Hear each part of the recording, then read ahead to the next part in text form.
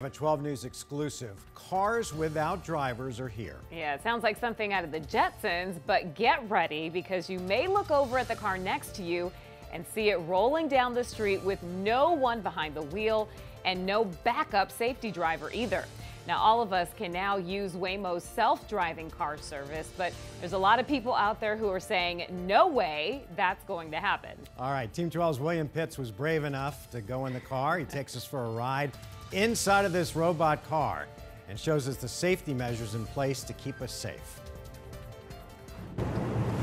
This is weird.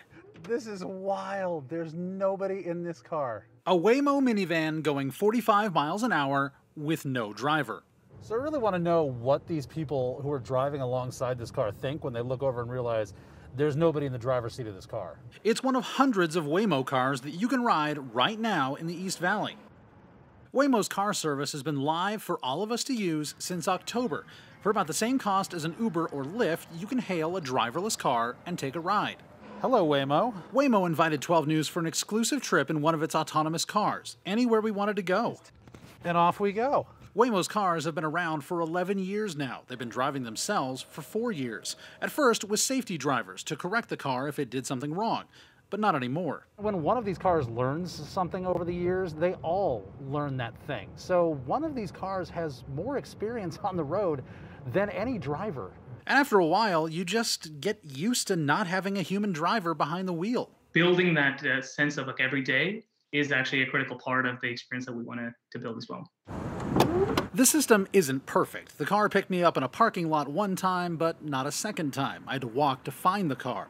I mean, not right next to Starbucks, but I'll take it. And the route may not be the fastest. This trip to Starbucks took me through a residential neighborhood and avoided busy intersections. The route is up to the car's programming. And it only works in a specific part of the East Valley, Tempe, Mesa, and Chandler, for now. I still think that this is one of those technologies where, as people experience it, it'll be like their first iPod moment. Before they heard an iPod, they couldn't work out what on earth this was about. Afterwards, they couldn't work out how they could live without one. Arizona does have some pretty relaxed rules about self-driving cars, but the federal government also said the lack of rules is unsafe. In 2018, an Uber self-driving car hit and killed a woman crossing the street in Tempe. The safety driver wasn't paying attention, and the car didn't stop. The NTSB found problems in Uber's technology, culture, and what they called the state's insufficient oversight. Uber has since left Arizona, but there are countless other companies still testing in Arizona. But so far, only Waymo has been able to bring their cars to market. Doesn't mean that they've been perfect here. I don't think anybody could be. But they're certainly being smart in terms of how they're ensuring the safety and the utility of the technology. Waymo says there are plans to expand the service past the East Valley and even to other states, but the company can't say when or how far. Until then, the service is up and running and waiting to drive you. This car is all yours with no one up front. Without a driver. William Pitts, 12 News.